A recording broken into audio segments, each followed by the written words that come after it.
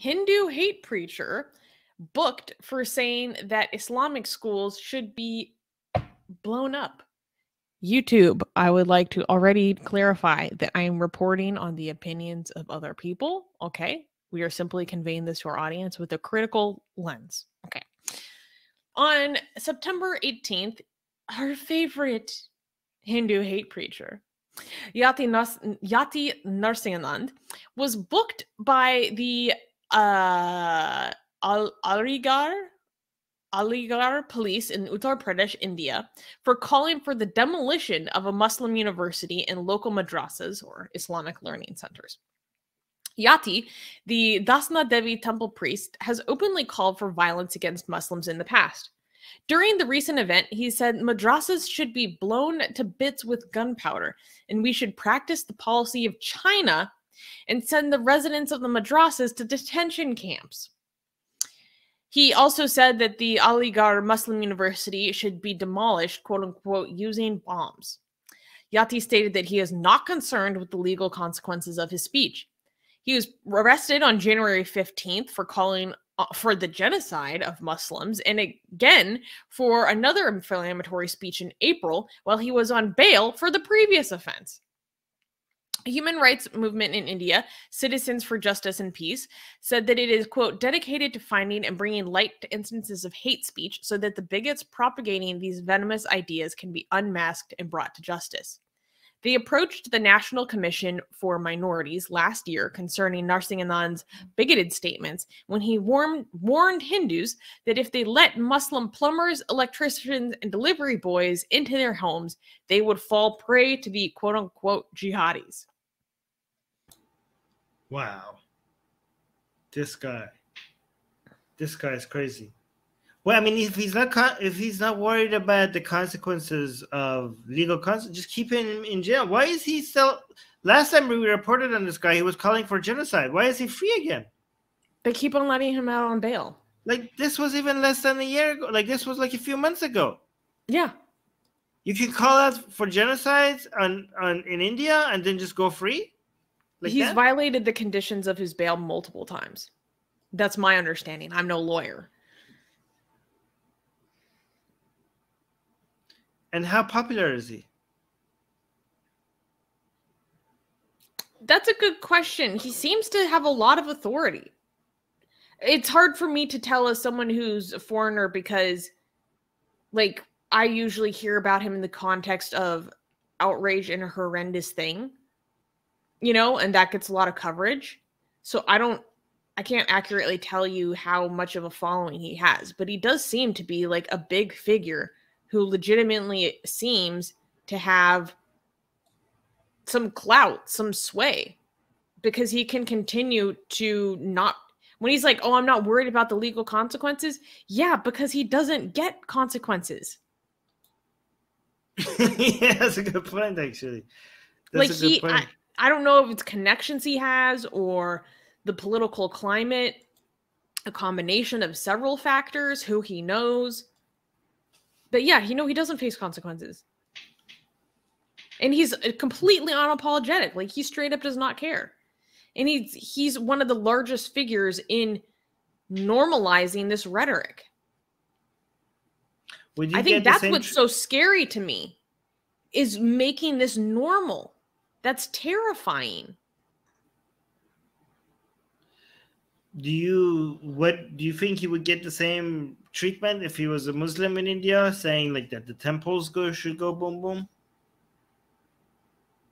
Come on.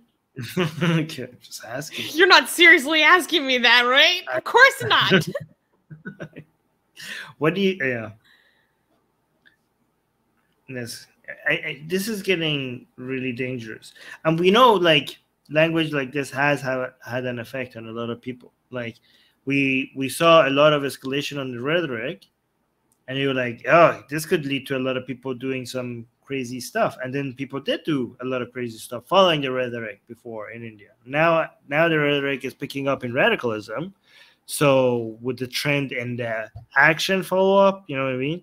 Like, because we had even an expert, a genocide expert, which I didn't know there's a there's such a thing as genocide experts, but we had a genocide experts, and he was like, India is like ripe for genocide.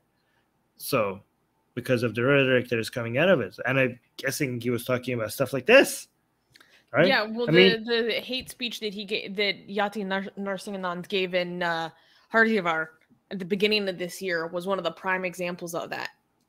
When that happened, there were like two events that happened basically simultaneously.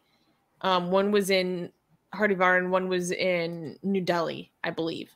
And yeah, it was the same rhetoric of, we need to make India a Hindu-only nation, and basically do that through whatever means possible, and explicit oaths to take up weapons for the sake of maintaining or establishing India as a Hindu-only nation.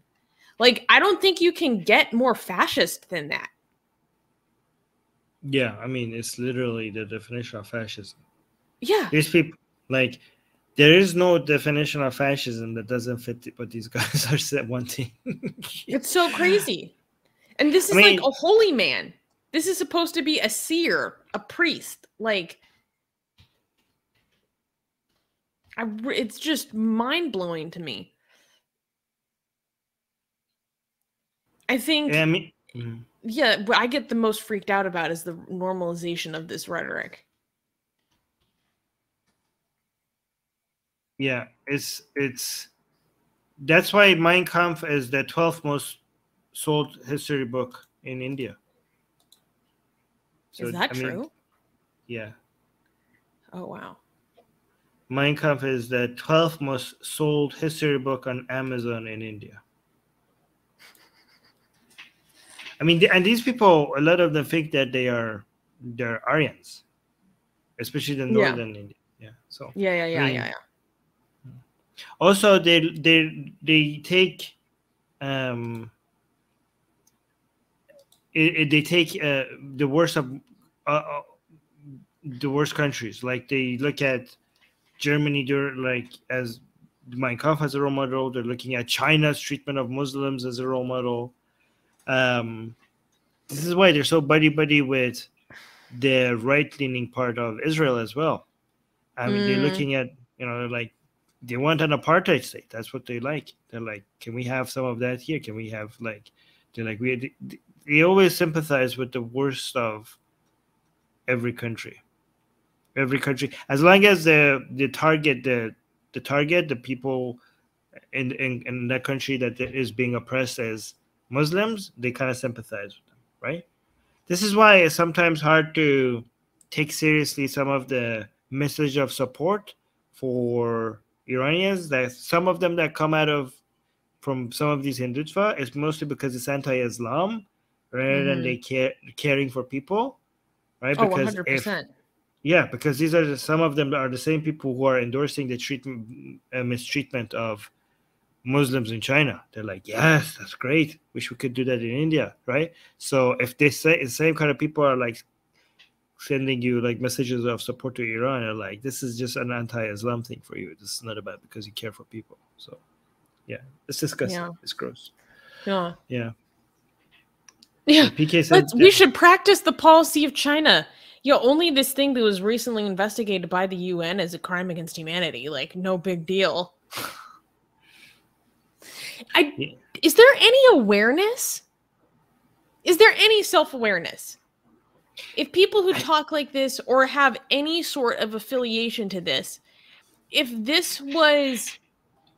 the group that was being targeted was Indians by racists, or if it was Hindus, targeted by Christians, same rhetoric, just switch the groups, would they see the problem? I think they don't. They are self-aware. They just don't think it's bad. They're like, yeah, I am cruel against Muslims. So what? They think it's justified. By the way, Sergo is saying, to be honest, I'm all for anti-Islam. I don't see anything wrong with anti-Islam. Yeah, I know I'm anti-Islam. Okay, but I'm just saying it's just anti-Islam because the reason why I'm anti-Islam is because I am for humanity. That's why I'm anti-Islam. Okay, But some people are anti-Islam, not because they're for humanity, but because they're against anti-Muslim. So if your anti-Muslim position gets you to anti-Islam, then I don't endorse it. If your for pro-humanity position gets you to be anti-Islam, then I'll endorse it. The reasoning behind why you're anti-Islam matters. Yeah. I mean, this is against a people. This is not about an ideology. That they sometimes put a little bit of a veneer on it to make it seem like that. But if you go like one step deeper, you barely even have to do that. It's clearly just to establish a fascist state in favor of our like civilizational dogma. So Shreya is saying the same people who take China as role model are racist against Chinese. I'm not kidding. Yeah, that's you're right. True though, because China and India have so much beef right now. Yeah. They're like, we should do what the Chinese do and also screw them. Yeah. That's such a good point. I didn't think about that. Oh my God. All right. Israel is such the main role model for a lot of Indians, Hindu, not Indians, but like these right-leaning ones. Yeah. Do you think Israel's an apartheid? Do you think Israel is an apartheid state? Yes. Which is sad because there's a lot of things I love about Israel, but it being apartheid state is not one of them.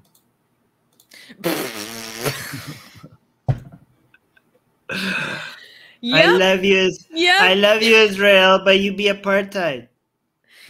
Oh no. Cut it out, please. I would say that's a pretty good thing to not love about something. Yeah. God damn. Yeah. One of the reasons why I love Israel is because it allows a lot of Israelis call out their country for being an apartheid. So that's one thing that you can't do, at least in Iran, right? So if you're an Israeli citizen and you want to condemn your country and call it out as an apartheid state, you get to do that. So those are one of the things that I love about Israel. That's unique in the Middle East. I know it's a low standard. We're like, oh, wow, you get to criticize the government. Well, woohoo.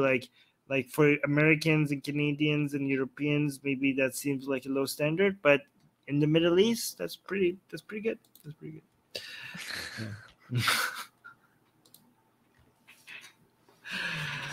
Yeah. Yeah, PK is saying, but at least Israel has some sort of a liberal democracy. In India, we're losing that too. Yeah, but Israel has a liberal democracy for Israelis.